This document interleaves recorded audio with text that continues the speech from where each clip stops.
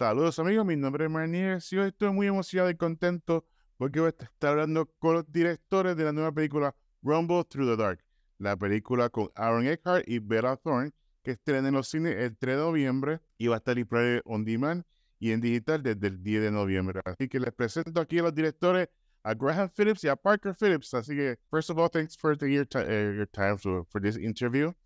And also want to know a little bit about you guys, how you started work.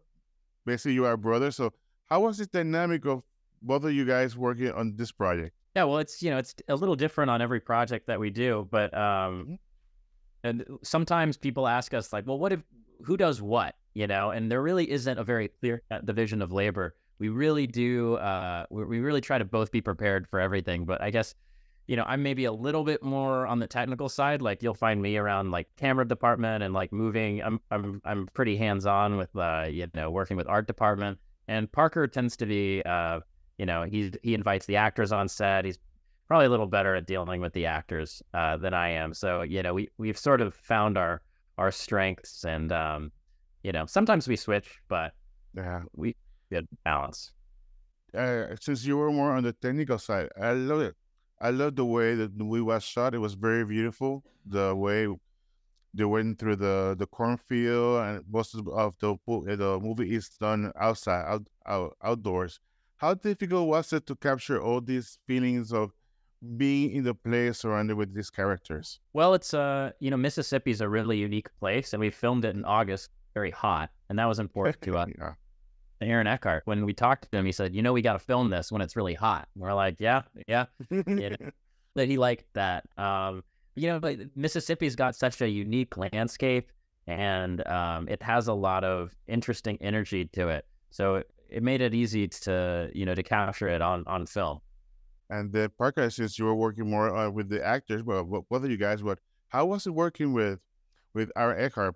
Of course, he's from The Dark Knight. Everybody loves him as Harvey Dent. And then having this chance to working with him hands-on with this project, how was it like not to get starstruck because working with him, all his amazing job he has done before, and they give you a performance to you? How hard was it for you, or was it just fun? Or we were huge fans of his from obviously Dark Knight and The Company of Men, and Thank You for Smoke. He's made some really interesting choices in his career. And we felt by offering him this role, we were offering him something he hasn't done before. And he immediately felt the same way. And he, in talks with us, kind of, told us, really, I'm going to have to go to a place I haven't been before, emotionally and physically. And that was really exciting for us as directors because we felt the same way.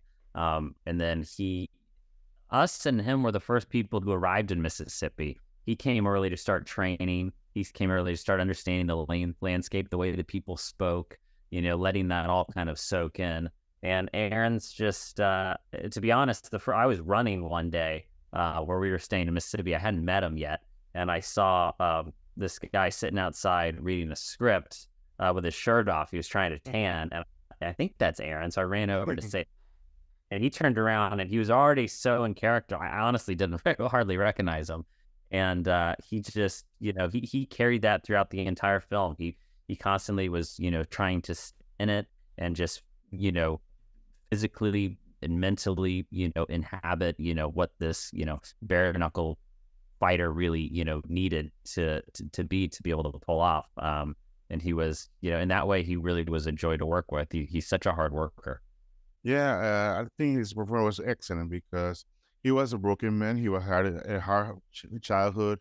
He was left alone by his mom when he was a boy. And then from there on, all the things that he felt so much love through his mother who raised him and other hardships. So he was a different character we see him play. Usually he's more a sneaky guy or more likes to talk a lot to get out of a situation. On this situation, he didn't talk that much. He was basically used more his skills of fighting, which were the ones that gave him the reason, which were good, but also the same at the same side of the coin. It was also his weakest point because he always resolved everything by fighting and things throughout the situation.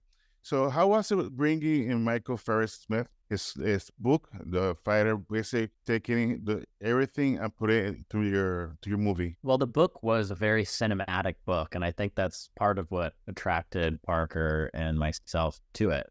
The images just seemed to fly off of the page, and the dialogue was really incredible. And Michael adapted the book into the screenplay, which is pretty rare. A lot of times authors are too close to their own work to really make it, into a film, because some people say you have to kill your babies. There's certain parts, in order to make it the best film possible, you got to take out some of the parts that you really like.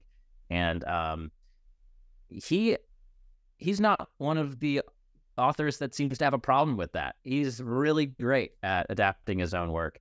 And he was on set pretty much every day, and he was a wonderful resource for our actors. It was great. If Parker and I were working on something and an actor wanted to just to talk and, shoot the shit about whatever it was they wanted to talk about, they could go and talk to Michael, and he was a great resource for them. So there's a reason why our next two films are collaborations with Michael Farris. Oh, you touched that. And my next question, what's your next project going to be?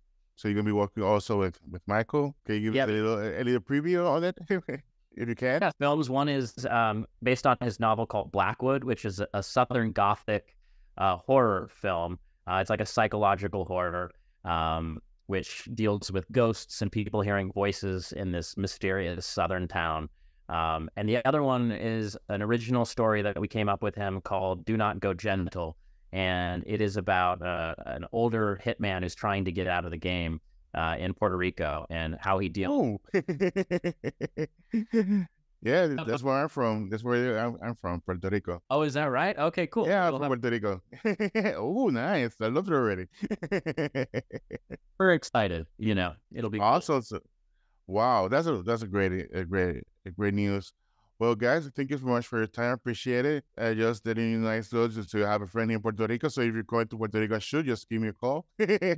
I'll be more than glad to help. I also to remind people that Rumble Through the Dark is going to be available on theaters on November 3rd, and then on demand on digital on the 10th of November. Again, thank you guys so much, and have a good one. Thank you. Thank you so much.